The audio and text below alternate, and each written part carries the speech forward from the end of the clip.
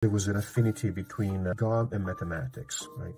But in the Baroque, after the Counter-Reformation, the light becomes the metaphor for the divinity. It's interesting because during the Renaissance, the mathematics is representative of the greatness, of the genius of God, right? And the mathematical rules that can be used to interpret and read describe the universe. That's why mathematics is an affinity with the divinity during the Renaissance. It's because the universe can be explained with mathematics. Therefore, it has a divine, quality. But during the Baroque, everything changes in the sense that the divinity is not something that can be measured. So Newton, soon after, a few decades later, will come up with his own theories on light and light theory, etc. But at this point, the light is still a mystery that cannot really be measured, and pretty much like the divinity, meaning if you can measure the divinity, it means that divinity is finite.